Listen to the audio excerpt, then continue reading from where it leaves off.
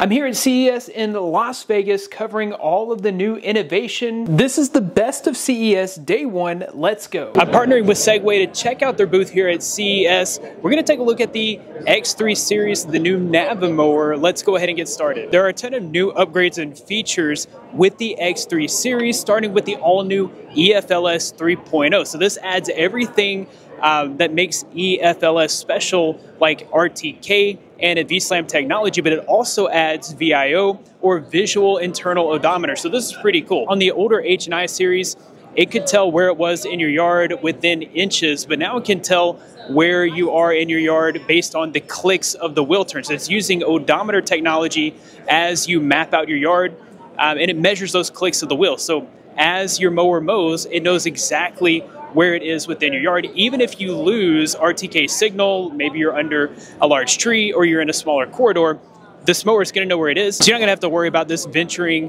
off into the streets. Another major upgrade to the X3 series is the mowing efficiency. This mows about 2 times faster than other mowers in the industry. While I was filming my B-roll, I actually caught myself having to speed up my walk to keep up with it. It actually is much faster. This is able to cover up to 500 square meters, or about half an acre to 2.5 acres every 24 hours, depending on your yard. Of course, AI has been a major topic here at CES, and that's no different with the X3 series Navimower mower. This incorporates AI in a variety of different ways. The new Vision Fence uses AI for smart mapping. The Navimower I series can identify 150 types of obstacles, while the new X3 model will recognize even more. One thing that's interesting that I didn't know about the Navimower, and it's also present in the H and the I series, is the ability to notice the difference between shorter grass and longer grass.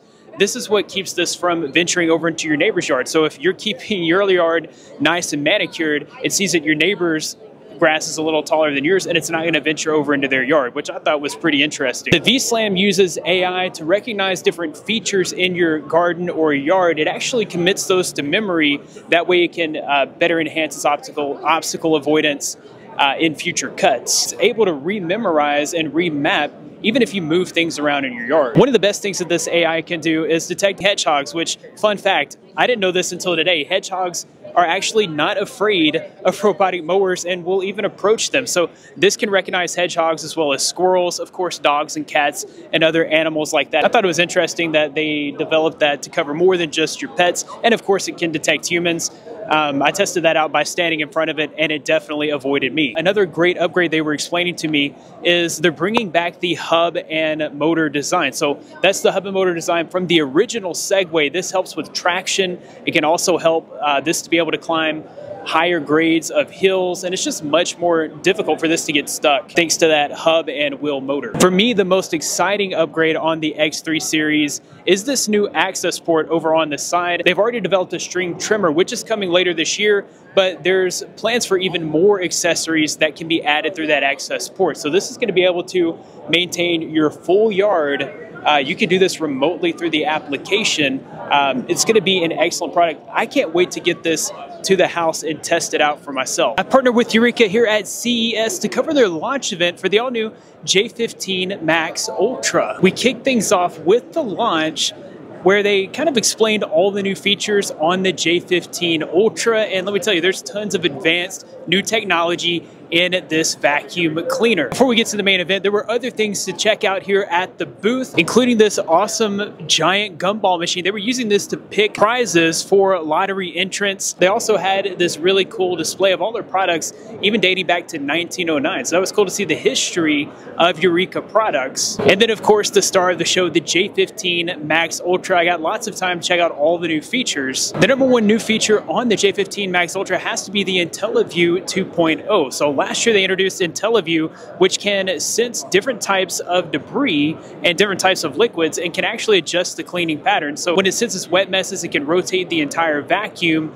just cleaning with the mops to avoid contaminating the brush or even the side brush. IntelliView AI 2.0 uses an RGB view sensor paired with infrared vision, and it can actually now detect transparent liquid. So usually if you spill water on your wood floor, it's very difficult for you to see that it's even there because it's transparent, or like milk on a white floor. Using the infrared vision 3D, this can actually see when there's transparent liquid or liquid that matches the color of the floor, and it's able to actually pick that up now. My favorite new features have to be the Scrub Extend technology and the Sweep Extend technology. The way they explained it, the Scrub Extend technology is motorless. It actually uses centrifugal force. When it extends the mop, it's going to hug the edge of whatever you're scrubbing against. So the wall, for instance, or the corner, or even like legs from your furniture. This results in 98.95% edge coverage, and it can get as close as 1.36 millimeters. They've also added 7N of downward pressure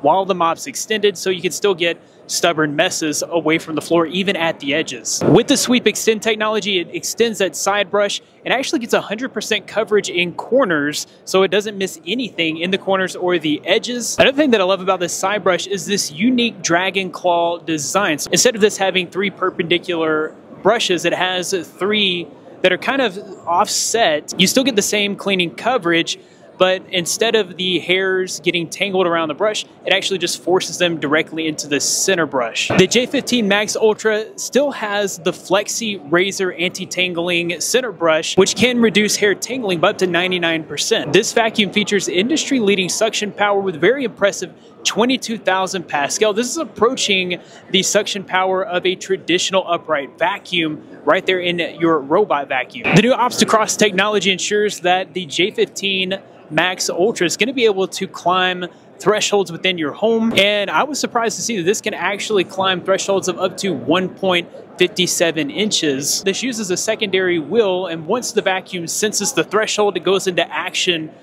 very easily, being able to overcome that threshold. Other than being able to auto-empty the dustbin and clean the mops, the base station for the J15 Max Ultra actually cleans itself, so you don't have to worry about reaching down, pulling the tray out and cleaning that. This actually has a system with brushes that actively clean the base station. The J15 Max Ultra definitely looks to be a super powerful and efficient robotic vacuum cleaner. I can't wait to test it out at my house. I'm partnering today with Chefrobot to take a look at the Chefrobot. I'm not the cook of the house, so that's left to my wife. She kind of relegates me out to the grill outside, but they're telling me that you don't have to be a chef to use the Chefrobot. They're telling me that this thing's gonna do it all, teach me how to cook, and that I'm gonna be able to make a good meal. We'll see about that. I'm not so sure. Still a bit of a skeptic, but we're gonna give it a shot and see how this turns out. So today we're gonna be making prawns in honey with white wine. It sounds delicious, but I doubt that I can make a delicious dish, but we will see. Okay, so they tell me that the machine walks you through everything and gives you step-by-step instructions. We're gonna see. I'm just gonna go to the search, and I'm gonna search for prawns. It's over 500 recipes that are included here, so you're gonna be able to find something for anybody's taste. All right, and right there we've got prawns in a honey wine sauce. It tells me it's gonna take only 15 minutes to prepare. Okay, so it gives me a preview of all the steps, and when I've got all my ingredients together, which we do have them together, I can go ahead and just select cook. And just like that, we're cooking, guys. All right, so I'm gonna take the water, and it says to add 35.27 ounces. This is actually gonna measure the water as I pour it in. So I can get it all the way down to the 0.27. It's gonna know how much I'm putting in. All right, so we'll zero out the scale and we'll start the pour, but it's adding up the ounces as we pour. So we've got our water. We're just gonna click the next button, and it says put the lid on and the measuring cup in. So we'll just click next. All right, it says we need to go for 5 minutes at 221 degrees. So we'll just click play. I mean, this is super intuitive. I didn't know that's what I was supposed to do, but it just shows me exactly what to do. 5 minutes have elapsed. Let's go ahead and just continue the process. We'll click the next button. It says add the basket. So we're gonna carefully remove the lid. Place 6 pieces of large prawns in the basket. All right, these are the prawns. Aren't they? They're huge. Let's see, it says 6. There's a lot more than 6 here. Let's see, just go for 8. Let's go for 8. Okay, so there's 8 prawns, because you know, I'm a hungry guy. All right, so prawns are in place. Let's click the next button. Let's just put the lid on and the measuring cup in place. Lid's on, we'll go next.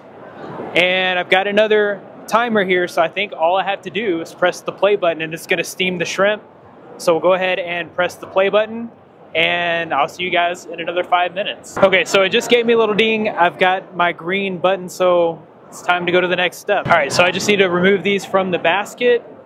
They look like they're perfectly cooked. I mean, this is what they would look like at a restaurant, so I've never cooked shrimp myself, but it definitely looks correct. Okay, so we'll set these to the side, and we'll remove the basket. Add 2 garlic cloves to the mixing bowl. Now, that's hard to come by here at CES, so instead we've got some garlic salt. So we'll add that. If I press the play button and there were garlic cloves in there, it would mince the garlic cloves for me. So if I press play, it's gonna chop those up.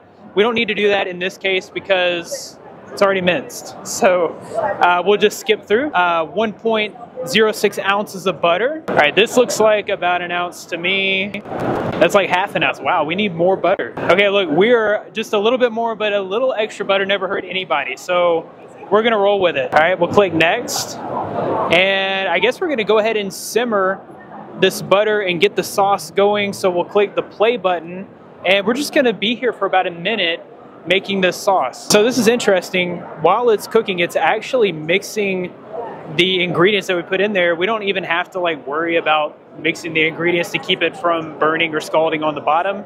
So I just thought that was cool. All right, step 15 is officially over. I didn't even realize this, guys, but we are like more than halfway through. We're 15 of 21 steps. So we'll go to step 16, add those into the bowl. And we've got salt and pepper. I'm just gonna go like really light. If we want to add a little bit more later, we can. And we'll just crack some pepper in there. Pour in the white wine. We don't want to forget that. I went a little extra because I wasn't paying attention. But I think, there again, it's probably okay to have a little too much white wine. We're going to hit the next button, add honey. I'm going to pay attention this time. It says 0.35 ounces, so I'm actually going to watch the scale. Okay, and we are right at 0.35 ounces, so we'll go next. We've got our 6-minute timer. It has the temperature set, and it's going to be doing the mixing all for us. We'll click play, and it's going to finish doing its thing, and then we'll have a yummy dish. We have one more step. I'm going to see what the last step is. It says transfer to a bowl, garnish with dill leaves, and enjoy. So let's enjoy this meal. Okay, it looks good. Wow. Okay. Definitely looks like it turned out really nice. All right, so I already tried these out. I couldn't wait. And they were delicious, but I'm going to try it for the camera. All right, let's get these peeled. All right, I'm going to dip it in this sauce. Looks really good. It's really delicious. Very surprised at how delicious this turned out. I think it turned out really good. I've had a blast at the Chefrobot booth. I am totally sold. If you guys want more information about the Chefrobot, I have a link in the description where you can pick one up for yourself and find out more information. I'm partnering with Aiper here at CES. Take a look at their booth, and to cover the new Scuba X1 Pro Max, let's go. The Scuba X1 Pro Max is Aiper's first ever all-in-one pool cleaning solution. This not only cleans the water's floor and the water's wall, but it now includes surface cleaning all in one machine. The Scuba X1 Pro Max is packed with smart features, including OmniSense 2.0, which includes 40 sensors and a quad-core processor that can scan your pool, identify pool walls and floors, as well as more complex areas like the water surface, slopes, and even elevated platforms, and helps the machine to formulate a precise map. This features the world's first adaptive map planning. FlexPath 2.0 can select optimal cleaning paths for complex platforms and layouts, delivering 100% coverage for all pools. Another really cool thing that they were demonstrating is the TVC engine. This engine is inspired by fighter jet engines. It provides upward thrust for better suction on the pool floor, a 180-degree vectoring nozzle for precise maneuverability, and rearward propulsion, which can help this get around your pool surface. The included 9 brushless motors produce an industry-leading 8,500 gallons per hour of suction power. This is going to be able to knock out all the debris on your pool's floor and your pool's wall, and of course, now the surface of your pool. To me, the most exciting feature has to be the Hydro Hub 2.0. I've tested lots of pool vacuums in the past, and usually when the pool vacuum is under the water, you can't communicate with it. So even if it has an application, you usually can't control it or do any of the functions while it's cleaning the pool. You just have to wait for it to finish the job. With the Scuba X1 Pro Max and the optional Hydro Hub Pro 2, you can communicate with the robot while it's underwater. This gives you the ability to do things like stop the cleaning and tell it to park at the surface. This also monitors the water quality within the pool and can even give you suggestions to help improve your water's quality. Another thing that I really liked was this caddy, which provides wireless charging, and it also has these big wheels and a handle so that you can carry this around if you needed to move this out of the way. Maybe you want to take it over to the garage and plug that up. It just makes it very easy to maneuver and move this machine around. The Scuba X1 Pro Max is definitely a super advanced pool cleaning robot that does everything you would need for it to do. I, for one, can't wait to test this out in my pool. I spent a bit of time at the Arzen booth checking out their new Zip projector. This is the world's first tri-fold projector, and the main benefit of here is just how compact this is. When this is fully folded, it's 8.4 by 7.8 by 2.6 centimeters, and when it's unfolded, it's as thin as your cell phone. This could very easily fit into your pocket, making this the most portable projector that I've actually seen. Of course, the other thing that was super unique about this is the tri-fold design, which basically incorporates a stand into the design of the projector itself, giving you lots of versatility on where and how you can use this projector. You can rotate this projector on its side and it will project a vertical video. So if you want to watch vertical videos on this projector or horizontal videos, you can easily do that. The included battery can run for 90 minutes on a single charge. It does project a 720p image, and the brightness on this projector is 100 ISO lumens. There was a ton of ambient light on the CES showroom floor, and I was still able to see the picture. That being said, they were projecting at maybe a 1 foot distance. So if you were to blow up the image a little bit more, it might be washed out. You probably would want to have the lights turned off with this specific projector, but this would be a very handy portable projector for the workplace. I could definitely see this as being a companion projector if you needed to do presentations at work. That about wraps it up for my day one coverage here at CES. Be sure to check out all the links in the description below to find out more about the brands and products that were featured in this video.